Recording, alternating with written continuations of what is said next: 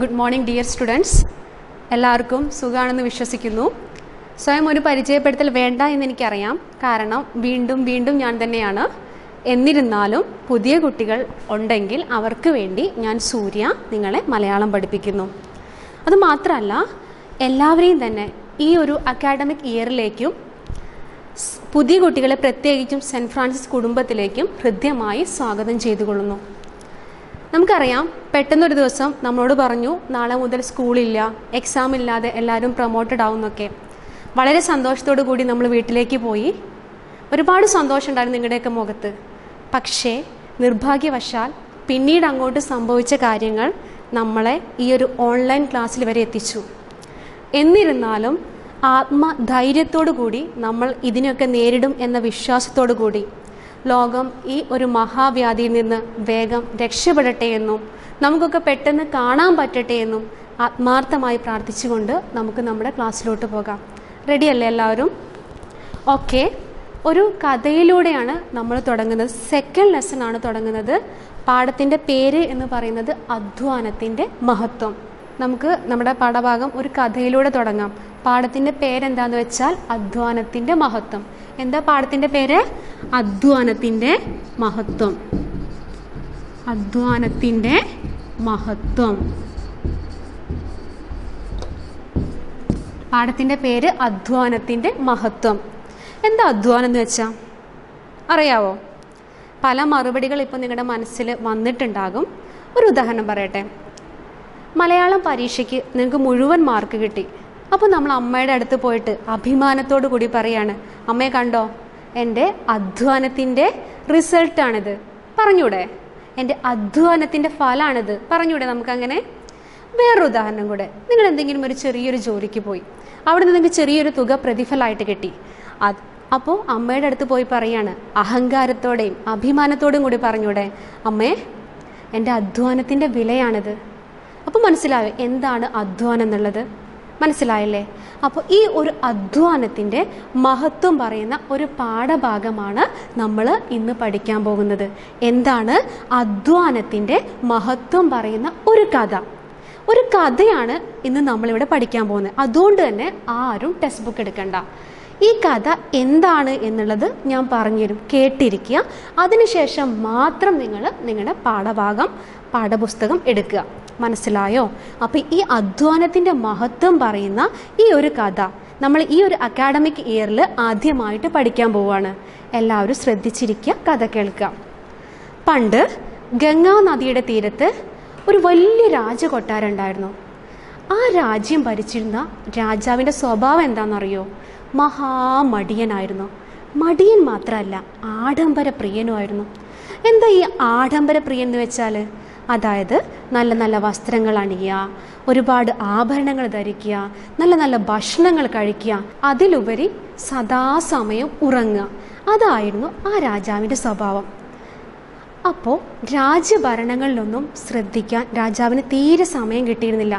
സമയം കിട്ടിയില്ല എന്നുള്ളതല്ല, രാജാവ് അത് ശ്രദ്ധിച്ചിരുന്നില്ല. രാജ്യഭരണങ്ങളും മറ്റു കാര്യങ്ങളും ഒക്കെ തീരുമാനിച്ചിരുന്നത് ആ രാജ്യത്തെ മന്ത്രിമാരും രാജഭടന്മാരുമായിരുന്നു. അവർക്കൊക്കെ ഒരുപാട് സങ്കടം തോന്നി. കാരണം നിയന്ത്രിക്കേണ്ട ആൾ നിയന്ത്രിച്ചിട്ടില്ലെങ്കിൽ ആ നാടിൻ്റെ അവസ്ഥ കഷ്ടത്തിലാകും. അപ്പോൾ ഇതിന് പരിഹാരം കാണാൻ വേണ്ടിയിട്ട് ഈ ഭടന്മാരും കുറച്ച് മന്ത്രിമാരും ചേർന്ന് ഒരു മഹർഷിയുടെ അടുത്തെത്തി. സൂര്യനെ പോലെ ശോഭയുള്ള ഒരുപാട് വിവരങ്ങളുള്ള ഒരു മഹർഷി. ആ മഹർഷിയുടെ അടുത്ത് ചെന്നിട്ട് രാജഭടന്മാരും മന്ത്രിമാരും തങ്ങളുടെ പ്രശ്നം പറഞ്ഞു. ഞങ്ങളുടെ രാജാവിൻ്റെ സ്വഭാവം എന്ന് പറയുന്നത് ഇതാണ്. ഇങ്ങനെ പോയി കഴിഞ്ഞാൽ ഞങ്ങളുടെ നാടിൻ്റെ അവസ്ഥ മഹാകഷ്ടത്തിലാവും. അപ്പോൾ അങ്ങ് എന്തെങ്കിലും ഒരു പരിഹാരം ഞങ്ങൾക്ക് വേണ്ടി ചെയ്തു തരണം. മഹർഷി പ്രശ്നങ്ങളൊക്കെ കേട്ടു, മറുപടി പറഞ്ഞു, നിങ്ങൾ പോയിക്കോളൂ, ഞാൻ ഒരു ദിവസം നിങ്ങളുടെ രാജകൊട്ടാരത്തിലേക്ക് വരും. അങ്ങനെ കുറേ ദിവസങ്ങൾക്ക് ശേഷം ഈ മഹർഷി രാജാവിൻ്റെ കൊട്ടാരത്തിലെത്തി. രാജാവ് വളരെ നല്ല രീതിയിൽ തന്നെ മഹർഷിയെ സ്വീകരിച്ചിരുത്തി. നല്ല ഭക്ഷണങ്ങൾ കൊടുത്തു, കിടക്കാൻ സ്ഥലം കൊടുത്തു. അങ്ങനെ കുറച്ച് സമയം കഴിഞ്ഞപ്പോൾ മഹർഷി ആ കൊട്ടാരത്തിൽ നിന്ന് പോവുകയാണ്. അപ്പോൾ രാജാവ് ചോദിച്ചു, ഇത്രയും വലിയൊരു കൊട്ടാരത്തിൽ അങ്ങെത്തി, എൻ്റെ ക്ഷണം നിങ്ങൾ സ്വീകരിച്ചു.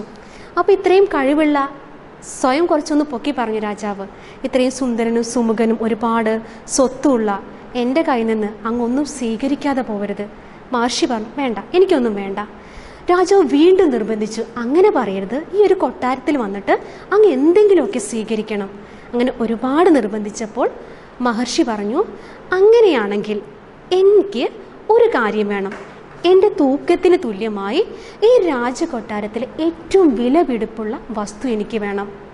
രാജാവ് സമ്മതിച്ചു. കാരണം മഹർഷിയെ കണ്ടാൽ തന്നെ അറിയാം അദ്ദേഹം അത്ര വെയിറ്റൊന്നുമില്ല. നമ്മുടെ ഒരു കുറച്ച് സ്വർണ്ണോ രക്തമൊക്കെ കൊടുത്താൽ അദ്ദേഹത്തിൻ്റെ തൂക്കത്തിന് ഈക്വൽ ആകും. അങ്ങനെ രാജാവ് സന്തോഷത്തോടു കൂടി അദ്ദേഹത്തെ ഒരു തുലാസിൻ്റെ ഒരു തട്ടിലിരുത്തി മറ്റേ തുലാസിൽ കുറച്ച് രത്നവും സ്വർണ്ണവും ഒക്കെ വെച്ചു. അത് വെച്ച് കഴിഞ്ഞിട്ടും ഈ മഹർഷിയുടെ തുലാസ് അങ്ങോട്ട് പൊങ്ങുന്നില്ല. ആ തട്ട് താന്ന് തന്നെ ഇരിക്കുന്നത്. അപ്പോൾ രാജാവ് പോയി കുറച്ചുകൂടി കൊണ്ടുവന്ന് വെച്ചു, എന്നിട്ടും പൊങ്ങുന്നില്ല. അപ്പം രാജാവ് തൻ്റെ ശരീരത്തിലുള്ള ആഭരണങ്ങളും രത്നങ്ങളും ഒക്കെ വെച്ചു, എന്നിട്ടും തികയുന്നില്ല. കൊട്ടാരത്തിലുള്ള മുഴുവനും വെച്ചു, എന്നിട്ടും അദ്ദേഹം ഇരിക്കുന്ന മഹർഷി ഇരിക്കുന്ന തട്ട് താന്ന് തന്നെ ഇരിക്കുന്നത്, അതങ്ങോട്ട് പൊങ്ങുന്നില്ല. അപ്പോൾ മഹർഷി പറഞ്ഞു, ഞാൻ നിങ്ങളോട് ആദ്യമേ പറഞ്ഞതാണ് എനിക്കൊന്നും വേണ്ടാന്ന്, പക്ഷെ നിങ്ങൾ എന്നെ നിർബന്ധിച്ച് ഇവിടെ കൊണ്ടിരുത്തിയതാണ്. ഇനി നിങ്ങൾ എനിക്കൊന്നും തന്നിട്ടില്ലെങ്കിൽ ഞാൻ ശപിച്ച് നിങ്ങളെയും ഈ കൊട്ടാരവും ഭസ്മാക്കും. രാജാവിന് പേടിയായി. അദ്ദേഹം പറഞ്ഞു, ക്ഷമിക്കണം, ഞാൻ ഇങ്ങനെയൊന്നും ആകുമെന്ന് വിചാരിച്ചില്ല. ഇനി അങ്ങേക്ക് തുല്യം വയ്ക്കാൻ എൻ്റെ കയ്യിലോ എൻ്റെ രാജ്യത്തോ ഒന്നുമില്ല. അങ്ങ് എന്നോട് ക്ഷമിക്കണം എന്ന് പറഞ്ഞു. അപ്പം മഹർഷി പറഞ്ഞു, നിങ്ങളുടെ രാജ്യത്തില്ല എന്ന് നിങ്ങൾ പറയരുത്. ഞാൻ വരുന്ന വഴിയിൽ ഒരു കാഴ്ച കണ്ടു. എന്താണ് ആ കാഴ്ച എന്നറിയാവോ? ഒരു പടുവൃദ്ധൻ പൊരി വെയിലത്ത് നിന്ന് പാറ കഷ്ണം പൊട്ടിക്കുകയാണ്. അദ്ദേഹത്തിൻ്റെ കയ്യിലുണ്ട് ഞാൻ അന്വേഷിക്കുന്ന അമൂല്യമായ ആ വസ്തു. അപ്പോൾ രാജാവ് ഭടന്മാരോട് പറഞ്ഞു, പെട്ടെന്ന് തന്നെ അയാളെ കൂട്ടിക്കൊണ്ടുവരും. അങ്ങനെ ഭടന്മാർ ആ വൃദ്ധനെ രാജകൊട്ടാരത്തിലേക്ക് കൊണ്ടുവന്നു. അദ്ദേഹം പേടിച്ചു വിറച്ചു. കൊട്ടാരത്തിലെത്തിയപ്പോഴേ പറഞ്ഞു, രാജാവ്, എൻ്റെ കയ്യിലൊന്നുമില്ല. പൊരി വെയിലത്തുള്ള കഷ്ടപ്പാട് മാത്രമേ എനിക്ക് ബാക്കിയുള്ളൂ. ഈ പൊട്ടിക്കുന്ന പാറ കഷ്ണങ്ങളും എൻ്റെ അധ്വാനവും അത് മാത്രമേ എൻ്റെ കയ്യിലുള്ളൂ. എൻ്റെ കയ്യിൽ അമൂല്യമായ ഒരു വസ്തുവില്ല. അപ്പോൾ രാജാവ് പറഞ്ഞു, കള്ളം പറയരുത്. കള്ളം പറഞ്ഞാൽ നിങ്ങളുടെ നാവ് ഞാൻ മുറിച്ച് കളയും. ഈ മഹർഷി പറഞ്ഞല്ലോ നിങ്ങളുടെ കയ്യിൽ എന്തോ അമൂല്യ വസ്തു ഉണ്ടെന്ന്. അപ്പോൾ മഹർഷി വളരെ ശാന്തനായിട്ട് പറഞ്ഞു, അയാൾ പറഞ്ഞ സത്യമാണ്. അയാളുടെ കയ്യിലെ ഏറ്റവും അമൂല്യമായ വസ്തു എന്താണെന്ന് വെച്ചാൽ അയാളുടെ കയ്യിലെ അധ്വാനമാണ്. അയാളുടെ അധ്വാനത്തിൻ്റെ ഫലമാണ് ഇന്ന് ഈ പാറ കഷ്ണങ്ങൾ ഈ രൂപത്തിലിരിക്കുന്നത്. രാജാവായ നിങ്ങൾക്ക് അറിയാത്തതും അതാണ്. അധ്വാനിക്കുന്ന ജനങ്ങളാണ് ഒരു രാജ്യത്തിൻ്റെ ഏറ്റവും വലിയ സ്വത്ത് എന്ന് പറയുന്നത്. അധ്വാനിക്കാത്ത രാജാവായ നിങ്ങൾക്കതിൻ്റെ വിലയറിയില്ല. മഹർഷിയുടെ ഈ ഒരു ഉപദേശം കേട്ടപ്പോൾ രാജാവിന് തൻ്റെ തെറ്റ് മനസ്സിലാവുകയും അങ്ങനെ അദ്ദേഹം തൻ്റെ ആഡംബരവും മടിയൊക്കെ ഉപേക്ഷിച്ച് നല്ല ഒരു ഭരണാധികാരിയായി നല്ല രീതിയിൽ ഭരണം നടത്തുകയും ആ രാജ്യത്തെ നല്ല പുരോഗതിയിലേക്ക് കൊണ്ടുപോവുകയും ചെയ്തു. അതാണ് അധ്വാനത്തിൻ്റെ മഹത്വം എന്ന് പറയുന്ന ഈ കഥ പറയുന്നത്. ഈ കഥയിൽ നിന്ന് നിങ്ങൾക്ക് എന്തെങ്കിലും ഒരു മെസ്സേജ് കിട്ടിയിട്ടുണ്ടാവും ഇല്ലേ? എന്തോ ഒരു സന്ദേശമല്ല, ഒരു വലിയൊരു മെസ്സേജ് ഈ കഥയിലുണ്ട്. എന്താന്ന് വെച്ചാൽ അധ്വാനിക്കാനുള്ളൊരു മനസ്സുണ്ടെങ്കിൽ നമുക്ക് എന്തും നേടിയെടുക്കാൻ പറ്റും. എനിക്കത് നേടണം എന്നുള്ള ഒരു വാശിയും അധ്വാനിക്കാനുള്ളൊരു മനസ്സും ഉണ്ടെങ്കിൽ നമ്മുടെ മുന്നിലുള്ള കാര്യങ്ങളൊക്കെ വളരെ നിസ്സാരമാണ്. എന്തൊക്കെ തന്നെ ആയാലും നമുക്കത് നേടിയെടുക്കാൻ പറ്റും. ഫോർ എക്സാമ്പിൾ, നിങ്ങൾക്ക് എന്തെങ്കിലും ഒരു സബ്ജക്റ്റ് പഠിക്കാൻ ബുദ്ധിമുട്ടുണ്ടെങ്കിൽ മനസ്സിലൊരാഗ്രഹം, എനിക്കത് പഠിച്ചെടുക്കണമെന്നുള്ളൊരാഗ്രഹം, പിന്നെ അത് പഠിക്കാൻ തയ്യാറാവാനുള്ള ഒരു മനസ്സും അധ്വാനിക്കാനുള്ളൊരു മനസ്സുമുണ്ടെങ്കിൽ നമുക്ക് എല്ലാം നിസ്സാരമാണ്. നമുക്ക് നമ്മുടെ മനസ്സിൽ എന്തൊക്കെ ആഗ്രഹങ്ങളുണ്ടോ അതൊക്കെ നേടിയെടുക്കാൻ പറ്റും. അപ്പോൾ ഈ കഥ നൽകുന്ന സന്ദേശം എന്താണ്? അധ്വാനിക്കാനുള്ളൊരു മനസ്സുണ്ടെങ്കിൽ നമുക്ക് ഒക്കെ നേടിയെടുക്കാൻ പറ്റും. നമ്മുടെ മുന്നിൽ ഒന്നും നിസ്സാരമല്ല. കഥ മനസ്സിലായോ? ഇഷ്ടമായോ കഥ? എങ്കിൽ ടെക്സ്റ്റ് ബുക്ക് എടുക്കുക. സെക്കൻഡ് ലെസൺ പാഠത്തിൻ്റെ പേരെന്താണ്? അധ്വാനത്തിൻ്റെ മഹത്വം. അപ്പോൾ ഇനി ഇത് ഞാൻ വ്യക്തമായിട്ട് വായിച്ചു തരും, ശ്രദ്ധിച്ചിരിക്കുക. പേന കൊണ്ടോ പെൻസിൽ കൊണ്ടോ അടിയിൽ വരച്ച് തന്നെ വായിക്കുക. അക്ഷരങ്ങളും വാക്കുകളും ഒക്കെ വ്യക്തമാക്കുക. Okay, take your text book. അപ്പോൾ ടെക്സ്റ്റ് ബുക്ക് എടുക്കുക. പാഠത്തിൻ്റെ പേരെന്താണ്? അധ്വാനത്തിൻ്റെ മഹത്വം. Page number 9. അധ്വാനത്തിൻ്റെ മഹത്വം. അധ്വാനത്തിൻ്റെ മഹത്വം എന്താ, ഈ കഥ എന്താ പറയുന്നത്, അതൊക്കെ ഞാൻ പറഞ്ഞു തന്നു. ഇനി വായിക്കുന്നത് ശ്രദ്ധിച്ചിരിക്കുക. ഗംഗാ നദിയുടെ കരയിൽ വിശാലമായ ഒരു സാമ്രാജ്യം തീർത്ത് ആഡംബരപ്രിയനായ ഒരു രാജാവ് വസിച്ചിരുന്നു. ഗംഗാ നദിയുടെ കരയിൽ വലിയൊരു കൊട്ടാരമുണ്ടാക്കി അവിടെ ആഡംബരപ്രിയനായ ഒരു രാജാവ് താമസിച്ചിരുന്നു. രാജ്യകാര്യങ്ങളിൽ അശേഷം താല്പര്യം അദ്ദേഹത്തിനുണ്ടായിരുന്നില്ല. രാജ്യഭരണങ്ങൾ ശ്രദ്ധിക്കാൻ അദ്ദേഹം ഒട്ടും താല്പര്യം കാണിച്ചിരുന്നില്ല. വില കൂടിയ പട്ടുവസ്ത്രങ്ങൾ ധരിക്കുന്നതിനും ആഭരണങ്ങൾ അണിയുന്നതിനുമായിരുന്നു രാജാവിന് താല്പര്യം. അദ്ദേഹത്തിന് ഏറ്റവും ഇഷ്ടപ്പെട്ട കാര്യം എന്താണെന്ന് വെച്ചാൽ വില കൂടിയ വസ്ത്രങ്ങൾ അണിയുക, അതുപോലെ ആഭരണങ്ങൾ അണിയുക എന്നുള്ളതായിരുന്നു. സദാ ഒരുങ്ങിക്കൊണ്ടിരിക്കുകയും ഏറ്റവും വിശിഷ്ടമായ ഭോജ്യങ്ങൾ മൂക്കറ്റം ഭുജിക്കുകയുമായിരുന്നു ദിനകൃത്യങ്ങൾ. അതുമാത്രമല്ല, എപ്പോഴും നല്ല ഒരുക്കത്തിലേ അദ്ദേഹം പുറത്തോട്ട് ഇറങ്ങണ്ടായിരുന്നുള്ളൂ. മാത്രമല്ല, വിശിഷ്ടമായ നല്ല നല്ല ഭക്ഷണങ്ങൾ കഴിക്കാനും അദ്ദേഹം ആഗ്രഹിച്ചു. രാജ്യത്തിൻ്റെ ഭരണം സംബന്ധിച്ച കാര്യങ്ങൾ മന്ത്രിമാരാണ് നോക്കിയിരുന്നത്. രാജ്യഭരണങ്ങളിൽ രാജാവ് ഒട്ടും താല്പര്യം കാണിക്കാതിരുന്നതുകൊണ്ട് രാജ്യഭരണങ്ങളൊക്കെ ആരാണ് നോക്കിയിരുന്നത്? മന്ത്രിമാരാണ് നോക്കിയിരുന്നത്. സമർത്ഥരായിരുന്നു അവർ, വളരെ സമർത്ഥനായിരുന്നു മന്ത്രിമാരും രാജ്യഭടന്മാരും ഒക്കെ. എന്നിരുന്നാലും രാജാവ് അങ്ങനെയാണെങ്കിൽ അതുകൊണ്ട് വല്ല ഗുണമുണ്ടോ? ഇല്ലല്ലോ. അപ്പോൾ ഈ ഫസ്റ്റ് പാരഗ്രാഫ് പറയുന്നത് ഇതാണ്. വളരെ വ്യക്തമായിട്ട് തന്നെ അക്ഷരത്തെറ്റില്ലാതെ വായിക്കുക. ഇതിന് സെക്കൻഡ് പാരഗ്രാഫ്, മന്ത്രിമാരും സൈന്യ നായകന്മാരും എത്ര മിടുക്കന്മാരാണെങ്കിലും മഹാരാജാവ് മന്ദനാണെങ്കിൽ എല്ലാം വൃഥാവിലാകും. എത്രമാത്രം സാമർഥ്യമുള്ളവരാണ് മന്ത്രിമാരും രാജ്യഭടന്മാരുമെങ്കിലും രാജാവ് മടിയനാണെങ്കിൽ അതുകൊണ്ടൊന്നും ഗുണമുണ്ടാവില്ല. അപ്പോൾ ഈ ഒരു 2 പാരഗ്രാഫ് പറയുന്നത് ഇതാണ്. അപ്പോൾ നിങ്ങൾ എന്താണ് ചെയ്യേണ്ടതെന്ന് വെച്ചാൽ ഈ ഒരു 2 പാരഗ്രാഫ് വളരെ വ്യക്തമായിട്ട് വായിക്കുക. അക്ഷരത്തെറ്റൊന്നും പാടില്ലാതെ വളരെ വ്യക്തമായി വായിക്കുക. എന്നിട്ട് അതിൻ്റെ ഒരു ഓഡിയോ, ഈ ഒരു 2 പാരഗ്രാഫിൻ്റെ ഓഡിയോ സെൻഡ് ചെയ്യുക.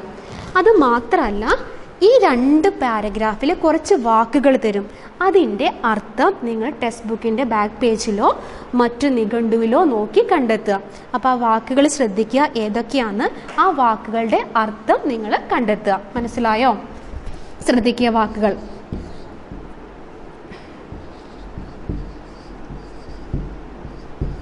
ഫസ്റ്റ് വേർഡ് വിശാലമായ. എന്താണ്? വിശാലമായ. Then second word ഭോജ്യം. എന്താണ്? ഭോജ്യം. Then third word മന്ഥൻ.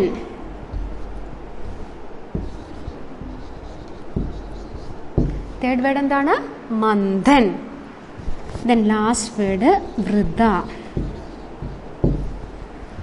ഈ 4 വാക്കുകൾ കണ്ടോ? വിശാലമായ, ഭോജ്യം, ബന്ധൻ, വൃദ്ധ. അപ്പോൾ നിങ്ങൾ എന്താ ചെയ്യേണ്ടതെന്ന് വെച്ചാൽ ടെക്സ്റ്റ് ബുക്കിൻ്റെ ബാക്ക് പേജിലോ നിഘണ്ടുവിലോ നോക്കിയിട്ട് ഈ വാക്കുകളുടെ അർത്ഥം കണ്ടെത്തുക.